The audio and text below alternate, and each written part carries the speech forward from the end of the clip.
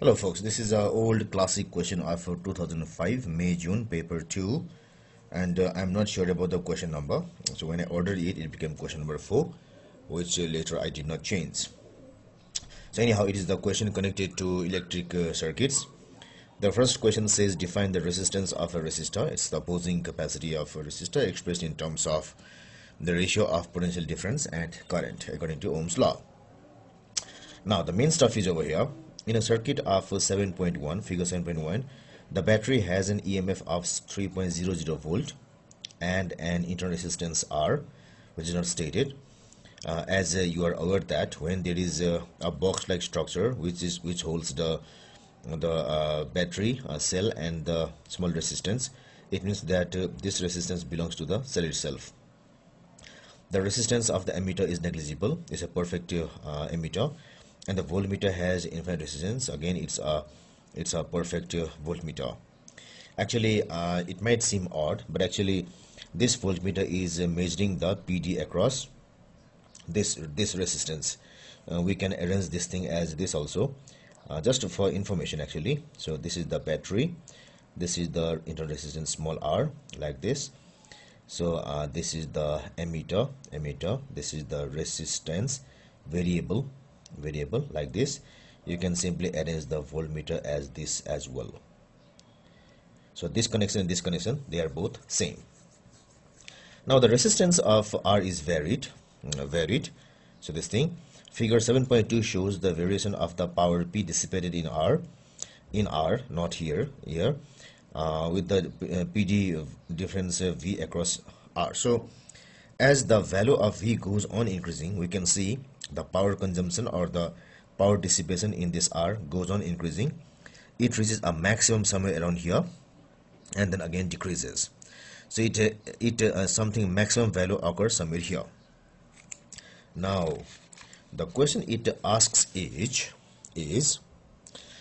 use figure 7.2 to determine the maximum power dissipation in R. So with this graph, I have to see with this graph. So let me fold it here, fold and place it here. It will make things easy. So from here, I have to detect or I have to identify the maximum power. So max power is here. So when I go to this like this, so it will be like this. So this is 1.1. This is 1.15. It should be 1.13. So maximum power is 1.13 watt. The potential difference across R when the maximum power is dissipated. So we have to find the value of V where this max power happens. So it is over here. So it will go through like this.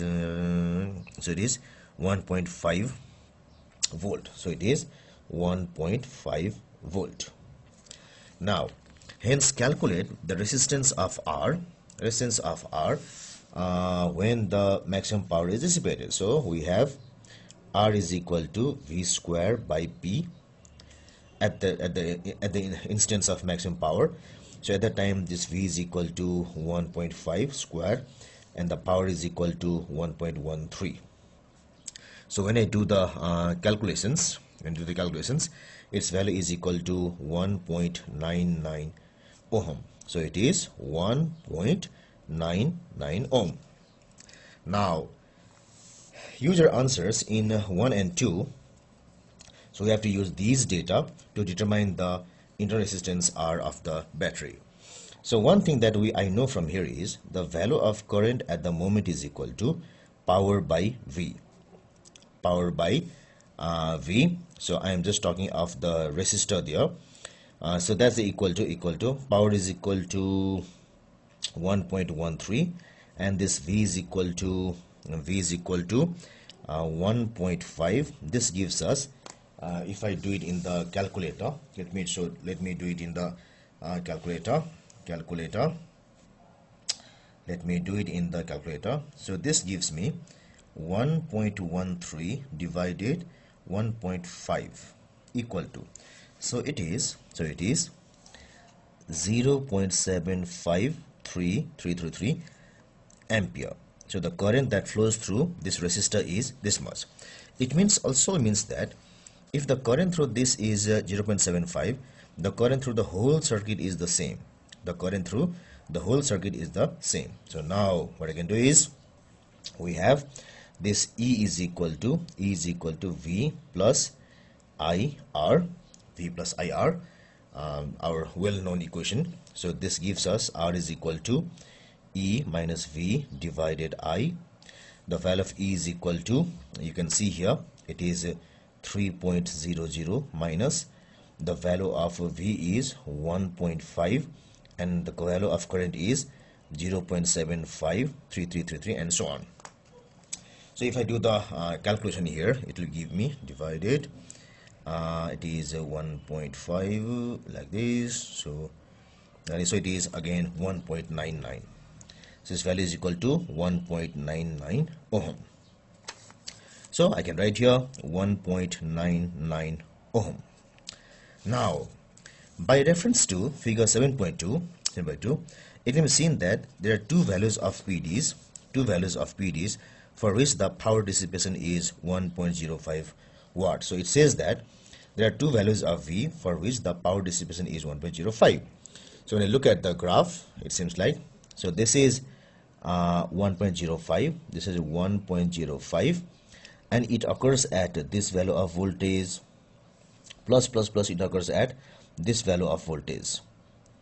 So the voltage here is, it is somewhere here, it is 1.1, so this will be 1.12 volt, and the voltage here will be equal to 1.9 volt.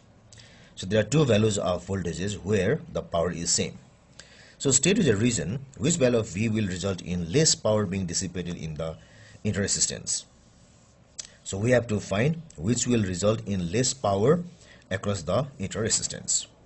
So first let us remember that the current is same across, through both small r and r. So if I have to have less power in the resistance, so if VI is less, then I must have if PI is less, it says that power being dissipated in the resistance which is less. PI is less, I must have I into VI should be less. I into VI should be less. But I is same across the interresistance also and outside also. So this means that what must happen is this VI should be less. I is same, so VI should be less. VI less means I must have, so from this circuit, if the PD across here is less, the PD outside should be more. So it will be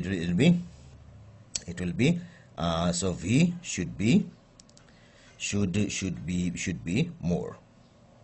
So if PI is less, if we want to make PI less, VI should be less. I is same for all, so VI should be less, which means the outside V should be more. That means among these two values, the higher potential difference will result in less power across the interresistance. So its value should be equal to, from the graph as we identified previously, it's about 1.9 volt, or I can even use 1.89. so this is 1.9 volt. So this completes this question.